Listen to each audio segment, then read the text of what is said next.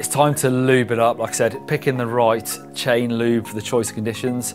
You've got dry, wet, or even all-weather chain lubricant, so that does a bit of everything, so that's quite an interesting one. Also, suspension, so your shock and fork are nice and clean. Round the seals, I'll double check those.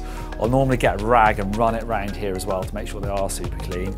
And then get some silicone spray. So this is stuff that I'll actually spray onto a rag and then go over the bike with a rag, rather than spraying this too much on the bike.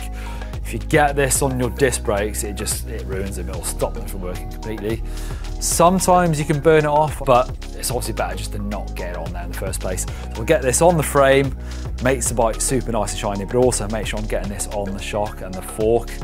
It's going to help them keep nice and smooth. Same as the chain. If they're dirty, you're just pushing dirt and grit up and down there, and they're expensive. You need to start replacing stanchions on your suspension.